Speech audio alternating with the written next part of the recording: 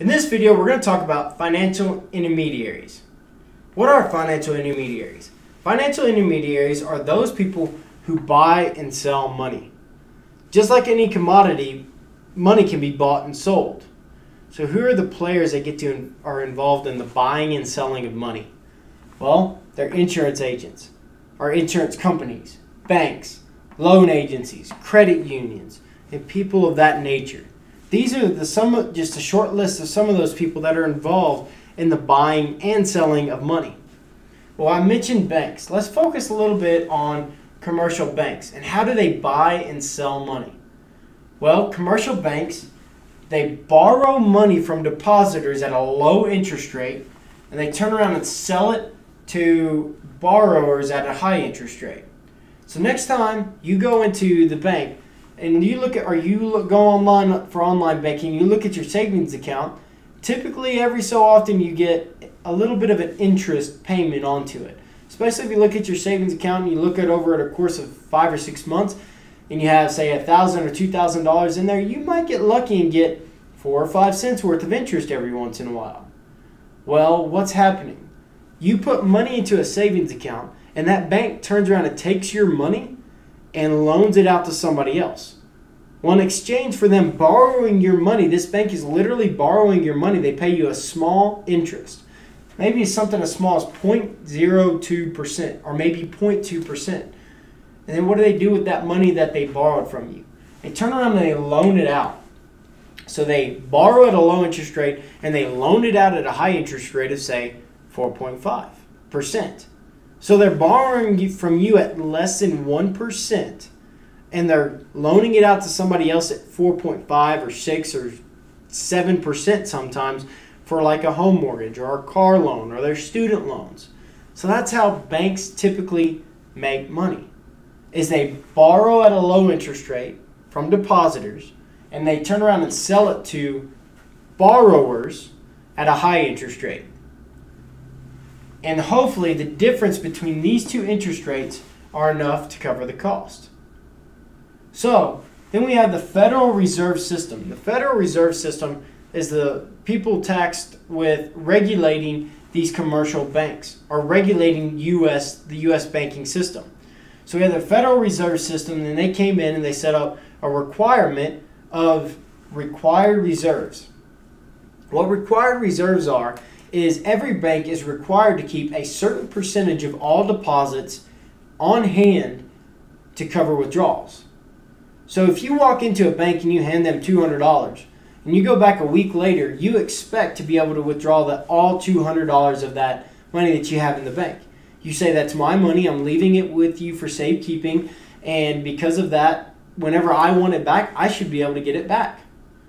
And as a result, the Federal Reserve System came in and said, we're going to set up a required reserves. So that way, if customer A, like me, goes and puts $200 in the bank and I come back a week later, I can withdraw all $200 because a certain percentage of all deposits need to remain in one of two places, either held in the vault or held by the Fed for that bank. How distraught would you be if you walked into a bank and you said, I deposited $200 in here last week, I need to withdraw $50, and that bank turned around and looked at you and said, sorry, we can't do it, we don't have your $50.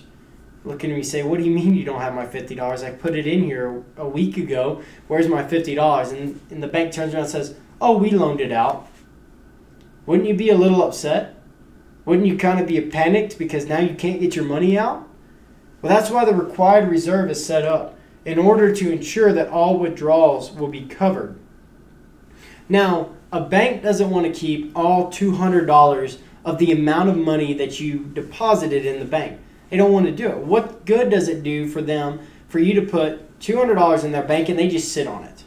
Does them absolutely no good. Banks are in the business of, remember, buying and selling money. So what they do is they take that money that you deposited and they loan it out to somewhere else. But the amount that they can loan out is the total deposits minus the required reserves. So you put in, say, $200 in deposits, they're required to keep 20%, so they keep $40 out of that. they have $160 left to spend. This is known as loanable funds. And then any funds, let's say they now have $160 to loan out. And let's say they only loan out, say, 130 of it. Well, now they have $30 of excess funds or excess reserves. These are loanable funds that are not loaned out. We can actually see that in these two examples. We have Bank A and Bank B. Both of them have a deposit of $200. Both have a required reserve of 20%. So they must keep $40 in required reserves. That means they now have $160 in loanable funds, because we have the deposits minus required reserves gives them the loanable funds. Well, let's say that Bank A decides that they are going to loan out all $160 of their loanable funds. They have now zero excess reserves. That means that they are fully utilizing their resources. Remember, banks are in the business of buying and selling money. And because of that, they want to fully use all of their loanable funds because that's the money that they're selling. They aren't selling the required reserves, they're selling the loanable funds. So by them fully utilizing all of their loanable funds, they are fully utilizing all of their resources. Now, let's look at Bank B. Same deal, but whenever it comes down to here, they have $160 of loanable funds. They only loan out $130. It means they now have $30 in excess reserves. They are not fully utilizing their resources. So this one, Bank B, is giving up money because they now have $30 more that they can loan out at a high interest rate. They're having to pay interest on this 30% or this $30. So they want to loan it out at least as much as they possibly can and start receiving a payment on that $30 as well. Because this is money that's just sitting there, not doing them anything. They don't really like that. They want to loan out as much as they possibly can. Here's where you got to start walking a tightrope, though. By this bank not loaning out this money, they're losing money because this is unutilized resources. They're losing profit off of it. But let's say Bank A. What happens if somebody comes in and withdraws money from the bank? What if they didn't have $200 anymore to loan out? Somebody comes in and withdraws $30 or $5. Well, they withdraw it out of that required reserves. They withdraw it out of their reserves, right? So now they only have $35 left in required reserves. And that's less than 20% of $195, because remember, they only have $195 in deposits now. So now this bank has has $35 in reserves, but that doesn't meet the full 20% of the required reserves. They now do not have the amount of reserves that they must have as mandated by the Federal Reserve System. Essentially, they're more or less breaking the law. And they must have all 20% of these required reserves. So what happens? They have to borrow from somewhere else. They can borrow from either another commercial bank or from the Federal Reserve System itself. So, if they don't have enough required reserves, they have to borrow money. But whenever you borrow money, you're paying these high interest rates that we talked about right up here. So, whenever you're in this situation where you loan out all of your loanable funds and somebody comes and withdraws money out of your deposits, well, now you don't have all the required reserves you need, and as a result, you have to borrow money from somewhere else, and you have to pay a high price for it. But if you're in this situation and you haven't loaned out all of your loanable funds, you're just letting money sit on the table. So banks have to walk a very tightrope between either loaning out all their loanable funds and running the risk of somebody withdrawing money, or having some excess reserves and losing money on that aspect. So how do banks get their money? We said that you're going to go in there and you're going to deposit money in that bank, and that's the money that they're going to get for loanable funds, right? Well, why do you put money in the bank? Just stop and think about it. Why exactly do you put money in the bank? Well, there's three basic motives behind it. The first one is safety. You don't want to have all of your cash just laying around the house. You want to put it in the bank because you assume that the bank is safer than your house. You don't want to just stuff it all in your mattress and then, heaven forbid, somebody coming in there and rob you clean. Now you have no money and you could have been potentially hurt in the transaction. So you put all of your money in the bank because it's safekeeping. The second reason is convenience. If it weren't for the banking system, then assume you have to go pay your bills at the end of the month and you don't have checks. All you have is cash and you don't have any other way of paying for it. And you want to go pay your cell phone bill, your water bill, your electricity bill, your gas bill, your internet bill. That's 5 different bills, not to mention maybe a car loan or anything like that. You have to go to now 1, 2, 3, 4, 5, 6 different places and pay cash for what you're doing. So now at the end of the day, you have to drive around to 6 different places while you're in town and pay cash for everything. But think about it this way. If you put all your money in the bank or put some money in the bank, you could just sit down at your table that night and write out 6 different checks, slap a stamp on it, and send it out in the mailbox the next morning. A lot more convenient. Nowadays, it's becoming even more convenient because it's all through online bill pay. Matter of fact, you can sit down at your table and rather than writing out checks, you just go and click a couple buttons, type in a couple numbers, and heck, all 6 of your bills are now paid. So it's a lot more convenient to have your money in the bank because now you can pay for bills through checks and debit cards and accounts. And it's a lot more convenient than trying to go in and pay cash to 6 different utility establishments. And then the last one is avarice. Avarice is kind of an interesting one. It has to deal with greed. We say that humans are inherently greedy. And even if that sounds abrasive to you or abrupt to you, we are greedy. We're greedy people. We prefer more to less. So as a result, this avarice is the last reason why we put money in the bank.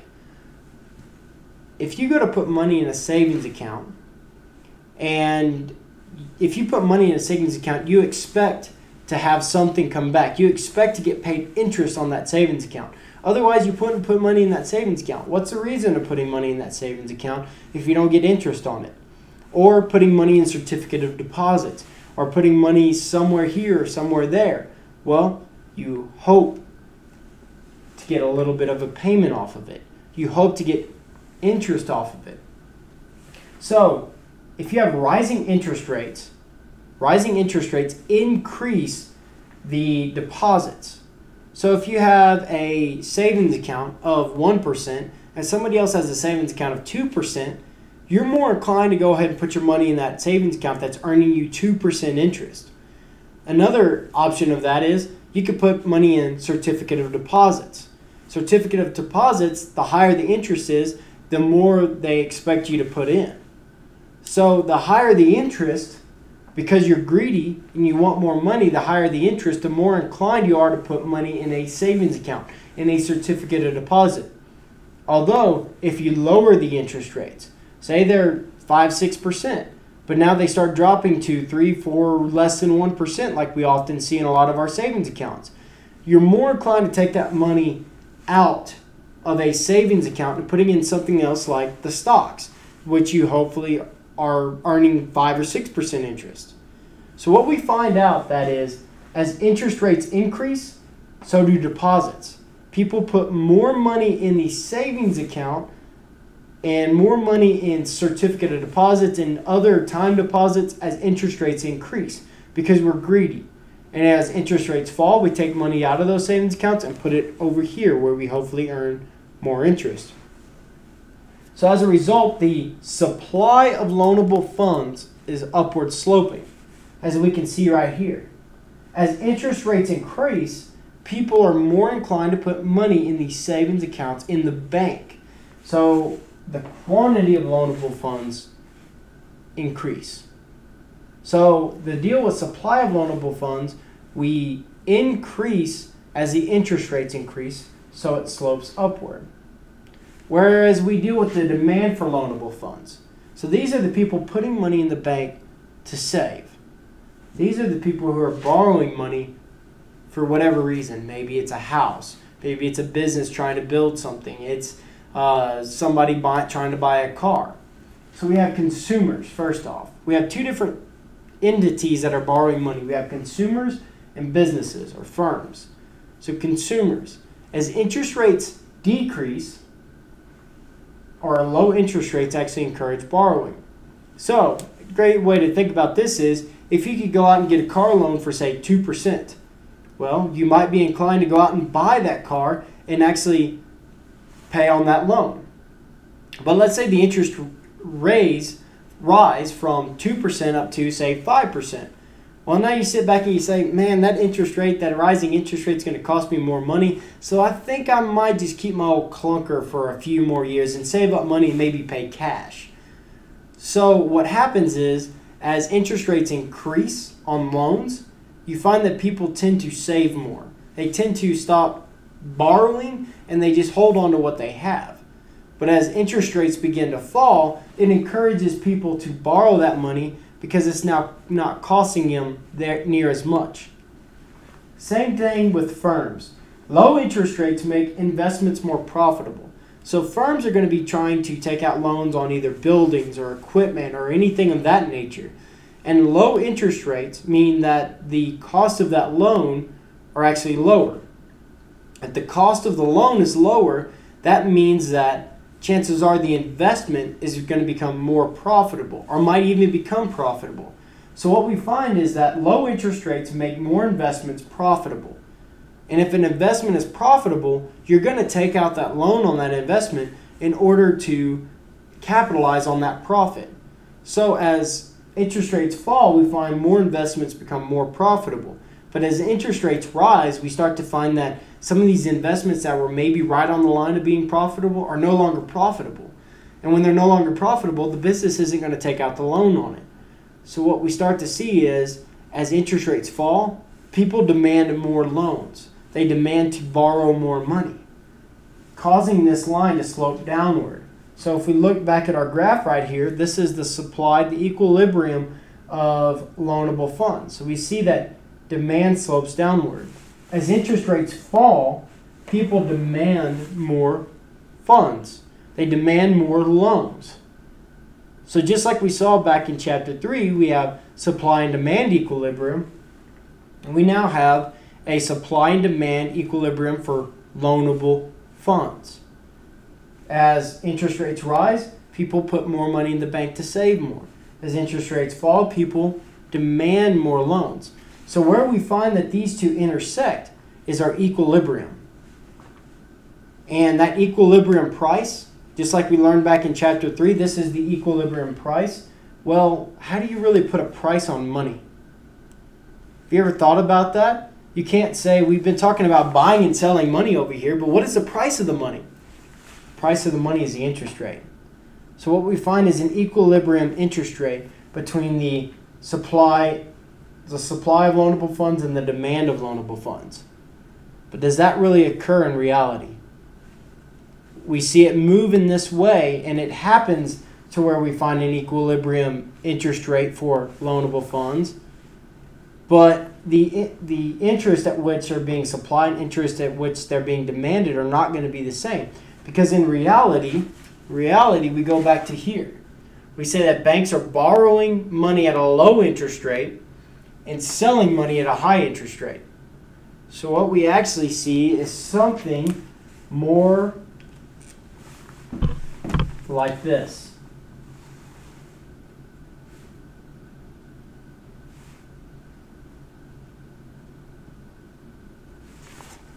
Oh, sorry, I drew that the wrong way.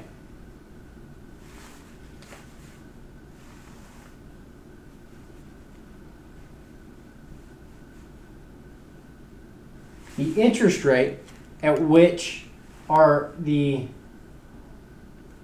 interest rate at which the loans are being supplied, or the supply of loanable funds, is actually going to be somewhere down here. Because remember, we said that banks borrow at a low interest rate and they sell at a high interest rate, and the difference covers their cost. So as a result, they are borrowing money from these people depositing it in the bank. So banks, remember, the customers are depositing the money in the banks, and they pay a low interest rate for it right there. They turn around and loan out that money at this interest rate. So we do see in reality a slight discrepancy here. We will not find a true equilibrium interest rate where the amount that, or the price at which it's being supplied, is equal to the price at which it's being demanded, simply because we have these financial intermediaries who are in the business of buying and selling money, and they're going to buy at a low interest rate and sell at a high interest rate. So in this video we discuss financial intermediaries, and they buy and sell money. These are the people like the insurance companies, banks, loan agencies, and credit unions. We discuss commercial banks about how they actually buy and sell money through different interest rates. We discuss required reserves, loanable funds, and excess reserves. We also discuss the supply of loanable funds, why there's a supply of loanable funds, and it's because of these three basic motives. And how rising interest rates increase the deposits in the bank, supply of loanable funds slope upward.